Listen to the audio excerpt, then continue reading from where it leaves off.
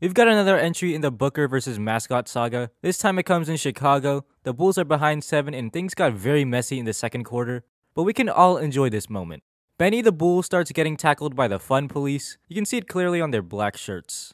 Damn, the Fun Police is dripped out with the watch. I want to be part of the Fun Police. Anyway, the Fun Police try to restrict Benny, but once a bull sees red, or I guess purple guy, I guess it wouldn't make sense for a red bull to get aggressive seeing red, but once it sees a Devin Booker shaped target, I guess it won't stop.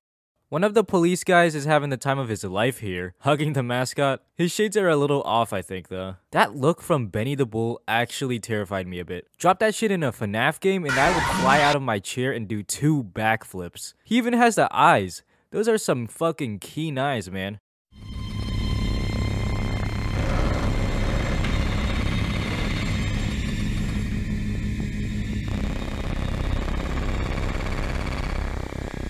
Also, I've never realized that Benny the Bull wears number 1, which means that the mascot and Derrick Rose both wore number 1 at the time. Anyway, Benny knocks over this dude's hat. He tries his absolute damnedest to get to Booker. Look at all the Benny fans at the back here. Should look like a political march or something. Vote for Benny for the, Universal Unibrow. Oh yeah, by the way, Booker makes both of his free throws. The Suns nearly blew this game. Nearly. Subscribe or Benny the Bull will charge at you. This video's a wrap.